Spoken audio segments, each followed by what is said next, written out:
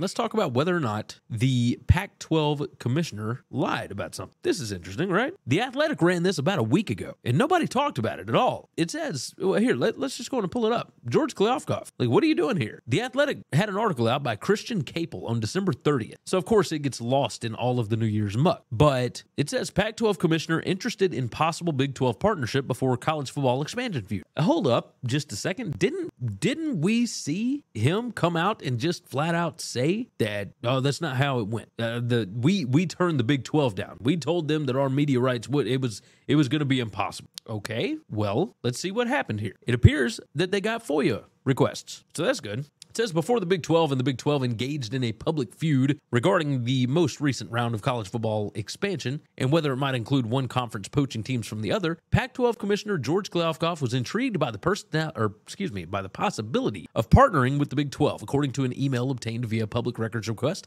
by The Athletic. It says, here's what you need to know. It says the June 30th decision by USC and UCLA to leave the Pac-12 for the Big 10 sent the Pac-12 scrambling to secure its future as a conference. It says the Big 12 is losing Texas and Oklahoma to the SEC as early as 2024, and it said a partnership between the Pac-12 and the Big 12 did not materialize, and the public tenor between the two conference commissioners grew sour in late July. That's what you need to know. Basically, the way that this went down is both of them started making some, how about we just say less than professional comments in the public. Like, things that they would say to the media were, not great, right? Kliavkoff said at the Pac-12 Media Day, the Big 12 asked whether we would be interested in merging, and we explained to them the financial reasons and the contractual reasons related to existing media deals that would make it impossible for us to merge with them. However, he sent an email, or there was an email sent July 7th, where this story says he seemed more open-minded. Now, this was, of course, a week after the USC UCLA news broke, but Kliavkoff sent an email to Anna Marie Kaus, who is the president of the University of Washington and the new chair of the Pac-12's executive committee, along with Stanford president Mark Tessier-Levine.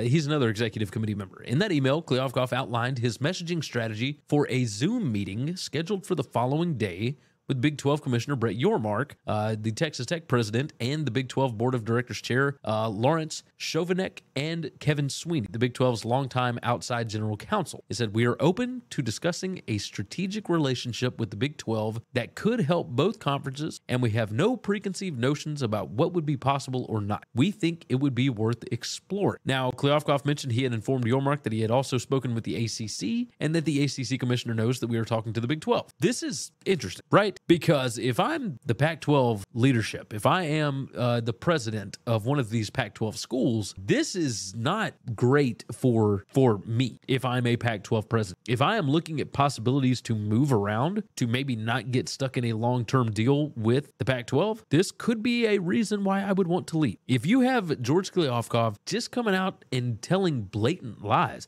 now obviously some of these presidents already knew that he was lying, but why would you come out and tell the media all of these things that are just not true? I mean, it's quite incredible. Now, who knows what's going to happen with the media deal that the Pac-12 ends up getting? Are they going to be willing to give up exposure for more dollars for their member institutions? Do their member institutions care about exposure? Do they care about athletics at all? Obviously, they do at least a little bit, but I'm very intrigued in this. You need to go read the article. I mean, there's a lot in here. It's gonna be interesting. I will say that. So George Kliavkoff, you know, there's always a paper trail, buddy. Always a paper trail. Good gracious. Psst.